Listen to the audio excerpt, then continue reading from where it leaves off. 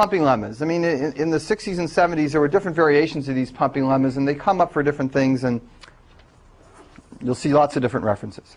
But they're all called pumping lemmas. All right, so for me to explain this idea and why you get this pumping lemma, you need to see an example. Otherwise, it'll just be too abstract and it won't make sense. So let's start with A, which is our start symbol, and write a parse tree up on the board here. You know, starting like this. A generates BC. BC generates BA. C generates AB. I'm going to keep going for a second, but before I keep writing, I want you to get a sense of where we're going with this. I'm going to write a parse tree down for a particular string. The string is going to be 1, 1, 0, 0, 0, 1. When I'm all done, this grammar can generate 1, 1, 0, 0, 0, 1. This is going to be the parse tree for that. And you're going to see the 1, 1, 0, 0, 0, 1 along the leaves on the bottom, where they would always show up in the parse tree. Now, in doing that, what you're going to find is that if you start at the bottom at one of these leaves and you work your way back up to the root, there's a unique path from every leaf back up to the root. What's going to happen is that path is going to be long enough so that one of these non-terminals, A, B, or C, is going to show up twice on that path. And that's where this loop quote will occur. And so that's where I'm going with this. I'm going to make this parse tree big enough to guarantee that if you pick any spot at the bottom and work your way back up to the root, that there will be a duplicate, that one of these non-terminals will appear twice. Right? I'll talk about that again in a second, but I just want you to know where we're going with it, and then I'll finish the diagram and we'll do it. All right, so this B generates 1. This A generates BC. This B generates 1. This C generates AB. BC. You need a big enough example to show this, so it's hard to do this with a smaller example. So stick with me here. It's not too much bigger, but it's still a little bigger. CC.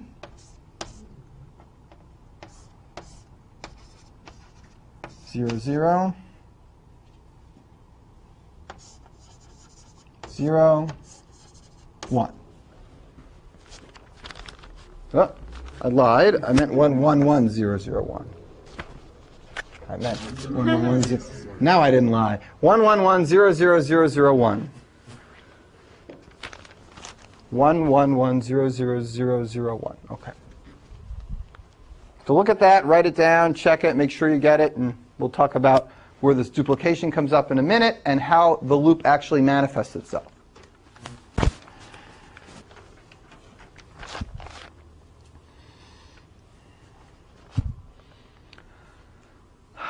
How many non-terminals here? 3. How long of a path do we need until we get a duplicate? 4, right? So, as long as I have a parse tree that's got a path of 4 or more, then I can find a duplication starting from the bottom working to the top. Let's pick a long path. Let's say down here. And I'll work my way up this way. B, A, C, A. The first duplication that occurs, I'm going to star these values. Here's the first one. Here's the second one. And I got some color here, so let me color these guys. There's number 1. There's number 2. So this is where we find our duplication. Not what's the first state that we come back to, like the finite state machine, but give me a long enough string, go down to one of the symbols here, work your way back up the parse tree, and the first non-terminal that repeats, star those two and remember those two. Why did you pick that one to go back? Just random? Right. And if I had started here, it would have been C and C. And if I had started here, C and C, right. Right. You can get different loops.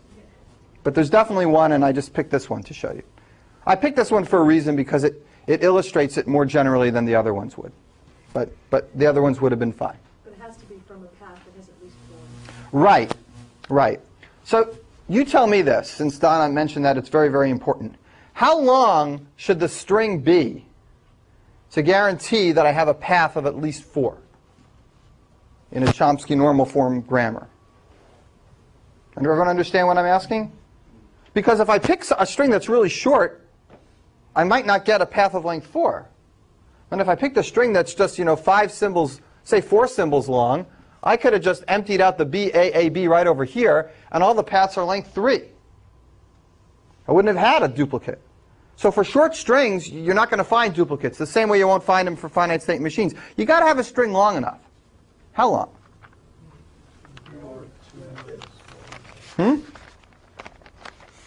Some exponential thing, some log thing? Which is it? Well, the path is a log length, and so the length of the string needs to be... So let's say the number of non-terminals is n.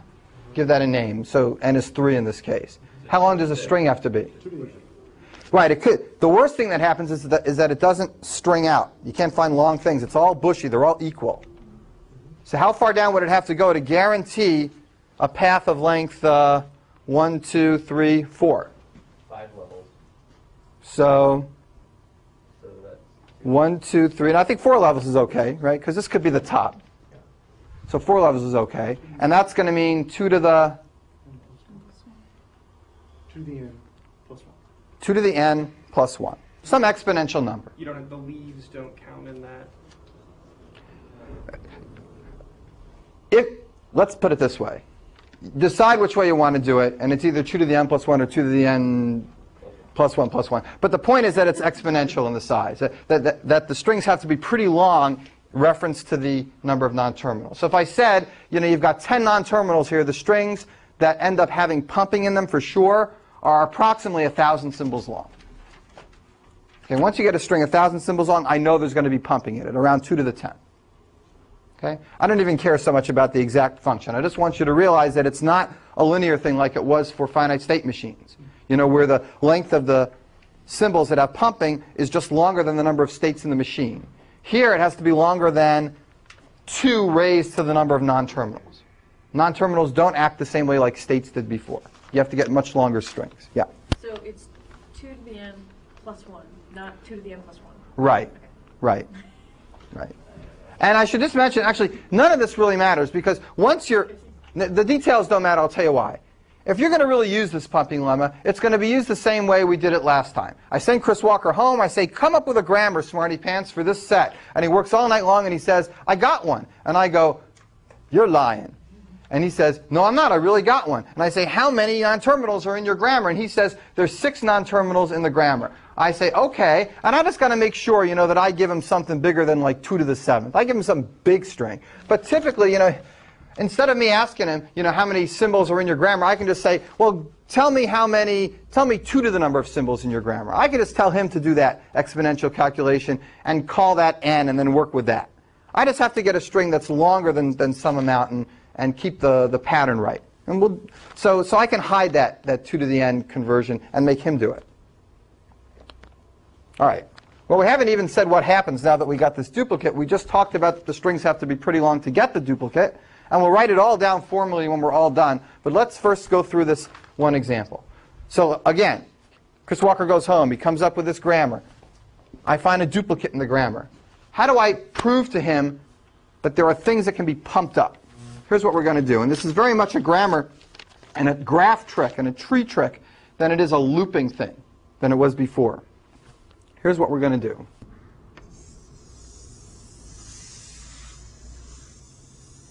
See this thing? That's the tree that's rooted from the top one of the things that matched. I'm going to copy it over here. Don't copy it yourselves if you hate writing.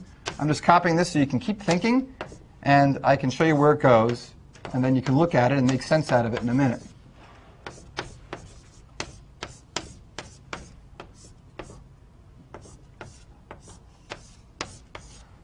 Okay, did I copy it okay? Looks all right.